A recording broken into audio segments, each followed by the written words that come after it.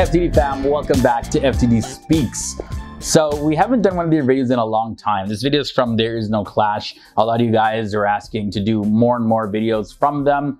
And this one is about, what actually determines the sex of a baby. And apparently the Quran mentioned this before modern science did. So let's take a look and see, what are the passages that are quoted, what was said, and see what else we learned from this video. And then we're going to discuss a little bit of it at the end. Humans have been living and reproducing on this earth for ages and ages, but none of that would have been possible if it weren't for the female egg and the male sperm coming together to allow the human population to carry on and flourish. It's a well-known fact that without the female egg and the male sperm coming together, life would be impossible. Only with both will a baby be created. This is the gift of human life, one of the most precious and miraculous gifts bestowed on mankind. But though we've been procreating and reproducing for eons, science has only recently begun to understand this complex process.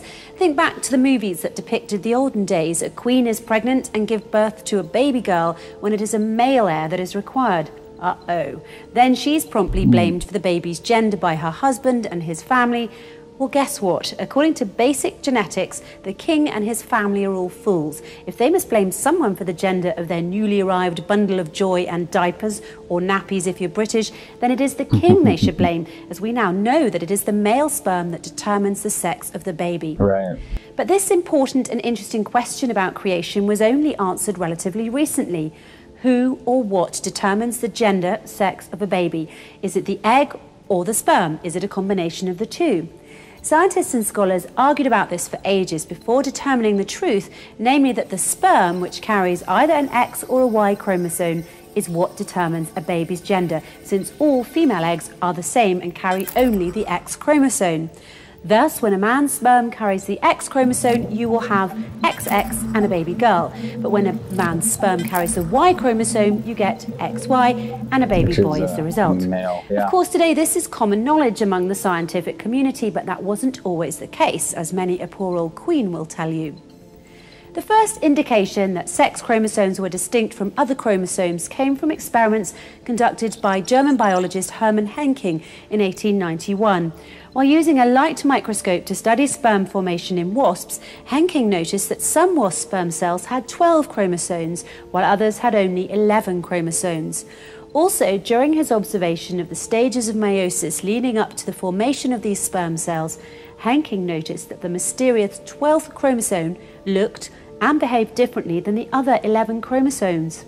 Accordingly, he named the 12th chromosome the X element to represent its unknown nature.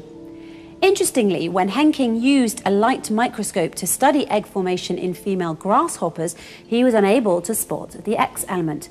Based on his observations, Henking hypothesized that this extra chromosome, the X element, must play some role in determining the sex of insects. However, he was unable to gather any direct evidence to support his hypothesis. More than a decade after Henking's work, in 1905, Nettie Stevens surveyed multiple beetle species and examined the inheritance patterns of their chromosomes. In 1905, while studying the gametes of beetles, Stevens noted an unusual-looking pair of chromosomes that separated to form sperm cells in the male beetles. Based on her comparisons of chromosome appearance in cells from male and female beetles, Stevens proposed that these accessory chromosomes were related to the inheritance of sex or gender. That very same year, 1905, was a big year for genetics. Edmund Beecher Wilson made the same discovery as Nettie Stevens, completely independently of each other. So both Edmund Beecher Wilson and Nettie Stevens are credited with discovering the chromosomal XY sex determination system, the fact that males have XY sex chromosomes and females have XX sex chromosomes. So this information, in the grand scheme of things, is considered to be a relatively recent discovery. However, the incredible and almost unbelievable part is this.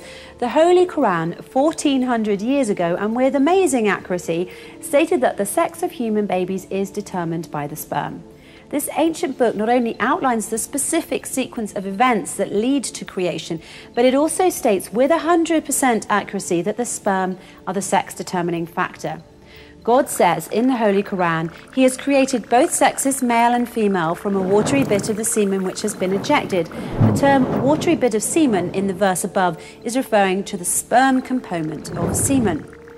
Now, there have been some who've said that the ancient Egyptians predicted how the creation process worked even before the Holy Quran was sent down.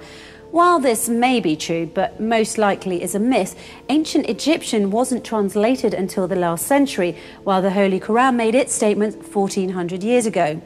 The Egyptians were using hieroglyphics for 3,400 years until they died out about 1600 years ago in AD 400, when the Rosetta Stone, an ancient artifact that became the key to understanding Egyptian hieroglyphics, was discovered in 1799. Attempts to decipher it began. But it was only in 1822 that Jean-François Champollion, a French scholar of ancient languages, announced that he had succeeded in reading the hieroglyphics and cracking the Rosetta Stone by using the Greek language as a guide. This Greek very nicely proves that Egyptian hieroglyphics were Yeah. not deciphered during the 7th century, the century of the Holy Quran. So in conclusion, the Holy Quran is the only ancient book that states specifically that the sex determination is caused by the sperm and that the sperm determines the sex of every baby. From 1400 years ago, a scientific fact which was later discovered by Edmund Beecher Wilson and Nettie Stevens only in 1905 when they discovered the chromosomal XY sex determination system, namely the fact that males have XY sex chromosomes and females have XX sex chromosomes. Okay, guys, so that was pretty surprising. And, you know, it was also mentioned in another video that we did regarding birth and fertility, the birthing process. So we did from There Is No Clash. I reacted to that video, describes it. But yeah, now this video, she broke it down that it's like you got to focus on the language. Like specifically, it's talking about the sperm. That is the thing that creates the person. You know, it's dependent on the sperm, and that's from the male. And based on what chromosome that's carrying, could be male or female. So, okay, so yeah, we all know this.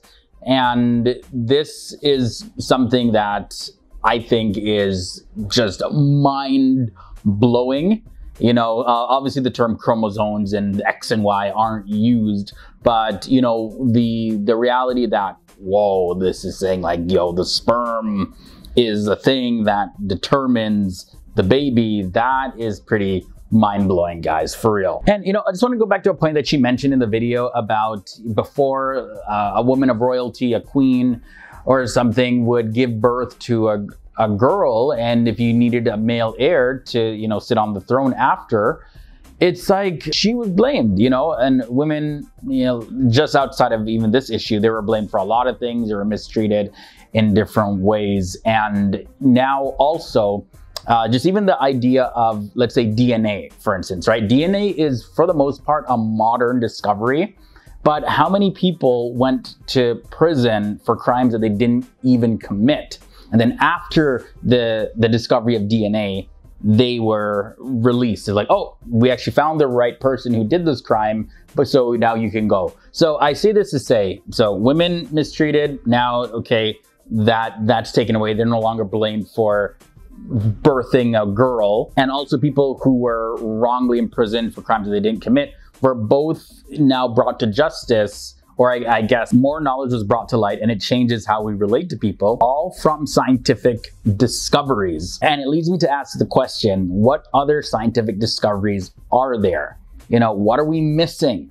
And I know it's been said that the Quran is a book of signs, right? So what are the signs that we should be looking for? And like, what other scientific discoveries are there in these signs? Because you see how scientific discoveries can change the way human history goes. It can impact lives. It literally transforms communities, you know, figuring out how to produce fire, like creating you know, having the scientific formula to produce fire just on the spot, change the world. I think it is for humanity's benefit that we constantly are looking and examining things, because once we get it, once it clicks, you know, and again, science for sure can change. We are constantly learning new things and evolving the actual science. So again, that's not to say that, oh, if you make a scientific discovery, that is going to be it. That's the end all. Look at computers, for instance. We discovered how to create computers,